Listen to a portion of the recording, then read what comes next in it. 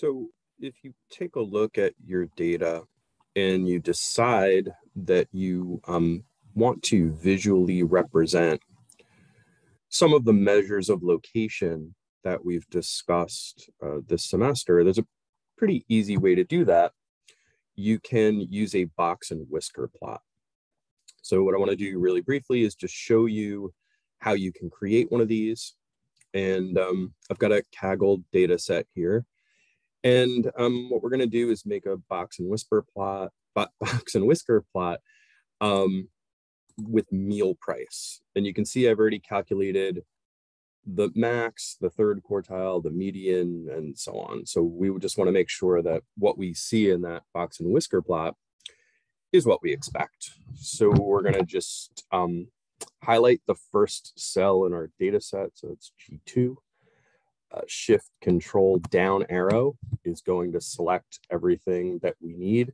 Notice we've got 50,000 records here, so it's a pretty big set. And then we're going to insert. You'll find the box and whisker in what they call the statistics chart. So you'll go to insert, you'll click on the little icon that looks like a histogram, and then you'll see that they have a box and whisker right there for you.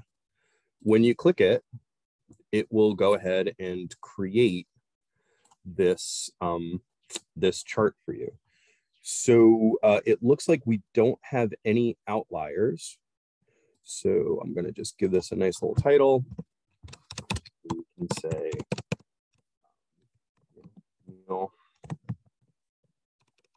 price.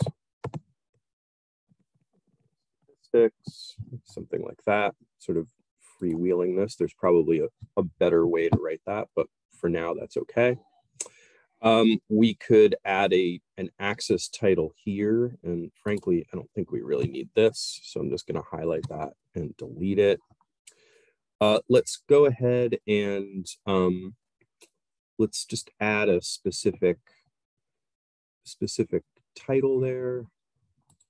Gonna break this out a bit so I can see all of my menu options.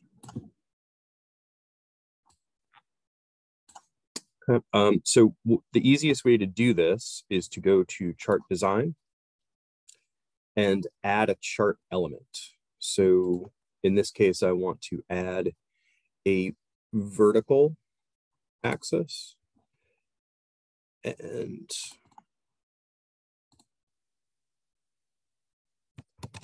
going to give it a meaningful name.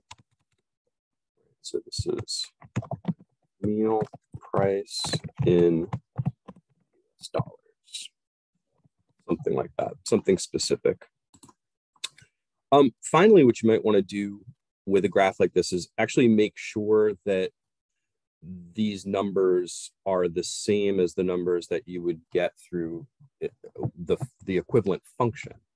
So just to point this out, the line in the middle of the box is the median. The X is the arithmetic mean. The top of the box is the third quartile.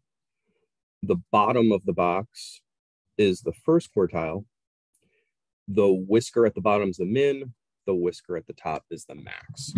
Let's go and add those numbers just to make sure that it's doing what we think it should be doing. Excel does depart from what we would expect, especially when there are outliers, but it looks like we don't have any outliers here.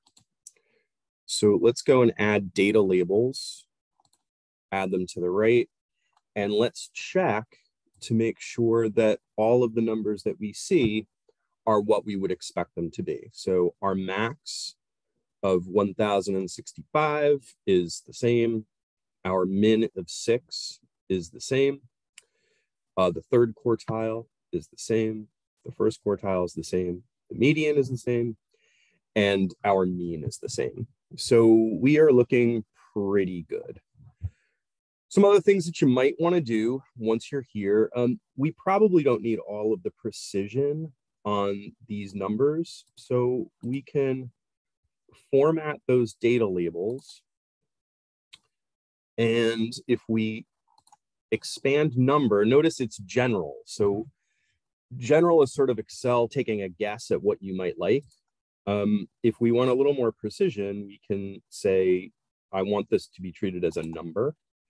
And notice the default is that it will default to 2 decimal places, which is probably more realistic for a graph like this. And that's it. There's always more things we could do, but that's a pretty handy way to generate a box and whisker plot that can put your 5-number summary in a visual form.